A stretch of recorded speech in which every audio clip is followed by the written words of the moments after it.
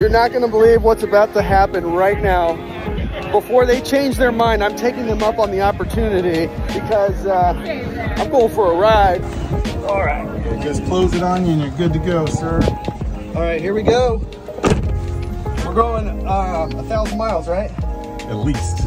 I know not everybody's going to see the same thing I do, but there's enough room to lay down back there, which means this isn't just a road trip car. This is a camping road trip car. You can go to your favorite camping spot 200 miles away. You can camp for a week. You can come back with more energy in your Aptera than you left with. But we try to get the interior to look as, you know, conventional and comfortable as possible. Yeah. You know, the yoke steering wheel is kind of unique. We've got a rear view system in front of you so you can look through to the road, but also see everything that's going on around behind you. We got a regular backup camera here, so when you back up, you can see the, you know, lines to do your parking. And then a regular infotainment screen, very similar to a Tesla, except we put a lot more functions on the screen, so you know, window functions and stuff like that are on here, light functions, and you can also tell what the solar charging is doing. Yes, there's the data.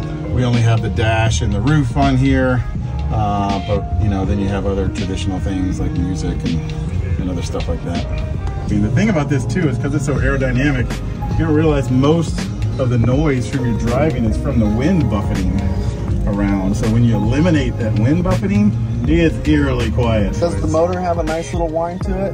You guys give it a nice little nice little sound? The production motor is a lot quieter. This is a pre-production motor and it has different windings, so it whines a lot more. All right, so about 44,000 pre-orders. How much is a production version that you anticipate releasing? The base version is $26,900. The launch version, which is 400 miles range, full solar and all-wheel drive, is $33,500. If you get the 1,000-mile range battery pack and all the fixings, it's about $44,000. Yeah, so it's affordable.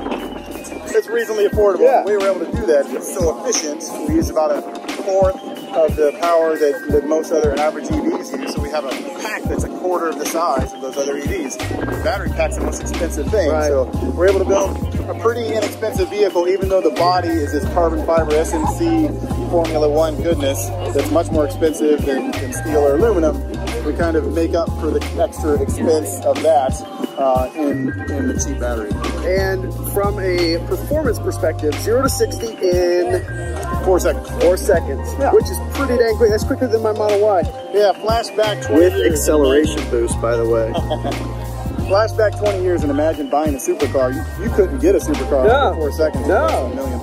Right. So, you know, today it's, you know, there's Tesla and others that go pretty fast, but, you know, for something that costs $33,000, it gets you 0 to 60 in 4 seconds, we think it's a hell of a bargain. Yeah, that's pretty good. And then talk to me about the solar. So there's solar on the roof, right? The solar gets you about 40 miles a day of additional range. So think of it like a trickle charger for your vehicle. As long as it's out in the sun, it's trickle charging your batteries with 700 watts of potential power. And then when you're not out in the sun and you're hooked up to a wall connector or what have you, what kind of a charge rate are we getting out of this thing? The cool thing about a vehicle that's so efficient is just your standard extension cord that you plug into a standard wall outlet will get you 200 miles of recharge in the Aptera overnight. Wow. So it charges extremely quickly because it uses so little energy per mile. That means you don't need to install a big expensive charger, you don't need a 240 volt 50 amp. You just need a regular extension cord that you plug into any 110 outlet and charge the Aptera to significant range overnight. And what are the battery configurations as far as range goes? The options for range, what do you have? 250, 400, 600, and 1,000. Yeah. So 4 options actually. I didn't realize you had 4. I thought you had 3. Is that new? Like newer? Did you come out with a 4th one? No, we came up with 400 and then we just decontent that one for 250. Okay. And then we actually use a taller cell. So our standard pack is the 2170, just like in a Model 3 or Model Y. Okay. NMC 811, same chemistry as in a Model 3 or Model Y. And then to get the bigger packs, the 60 kilowatt hour pack uses a 90 millimeter tall cell, and the 100 kilowatt hour pack uses a 120 millimeter tall cell. Okay. So that allows us to use all the same power busing and BMS and power distribution and the same battery case and all that stuff. We just need the carriers to be a little taller. And that's something Sandy Monroe told us was, you know, simplify, make the parts do multiple duty. Don't design 4 distinct pack dummies. Design one pack and then change the cell to make them different versions. So. And that adds to the affordability of something like this. So, and it adds to the affordability of something like this, right? And then, so the packs themselves, what size are the packs then? Being so efficient, I would imagine they're, like you said, a quarter the size. So what's the smallest, what's the biggest? The smallest, and we have to wait until the EPA tests it to actually come up with a number. We're calling them 400 mile and 250 mile, but it's a 27 kilowatt hour pack, a 45 kilowatt hour pack, a 62 kilowatt hour pack, and a 106 kilowatt hour pack. So that's the specifics, but we kind of round up.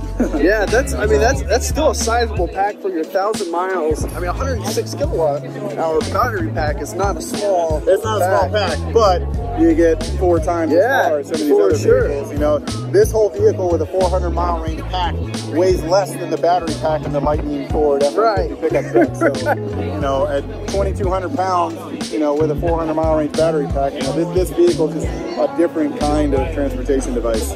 Yeah, and what do you foresee as the number of these coming out each year? How many do you anticipate to sell per year once things are up and running and smooth? We anticipate building several hundred in 2024, you know, possibly getting up to 1,000, and then in 2025 building maybe 12,000, and then hopefully we'll be at full production, you know, slamming out as many of these as we can from one factory by 2026 and delivering, you know, 20+ thousand. We have been talking with some investors about opening up another plant in 2025 too. So it is possible that we're building much more than that by 2026, but you know, we got to kind of work that out over time. Yeah, and where are you guys planning on building the production? Carlsbad, California. Carlsbad, California. Yeah. We gotta head out there at some point and check it out in person because these things are wicked cool. But the thing I like about this the most, and it's something I preach all the time, we don't need another $100,000 SUV. We don't need another $100,000 truck. We need more affordable options. And especially when you're talking about something like this, where you can add this to your fleet and you can have this as another option in your garage. We don't need a $100,000 version of this. We've already got plenty of those. This is affordable, which is what's cool about it, I think, anyway. So, yeah, and you don't pay anything for fuel. You get it all from the nuclear generator in the sky. See? Stellar wireless charging is provided with your Aptera, up to 40 miles a day, 11,000 miles a year of free power in Southern California. And if you're in a drearier place like Seattle or something, you can still get like 8,000 miles a year. So it's compelling range. That's free energy. That's well, and there's enough room in the boot to add a bunch of solar panels for your road trip, so you could actually extend that. Yeah, our solar charge is actually extensible, so you can add another 600 watts of solar while you're camping and really crank in the juice. Yeah, very good. Well, thanks so much for the ride. Thanks so much for the discussion. I cannot wait to see these things on the road. And before they hit the road, maybe take me on a ride somewhere really cool.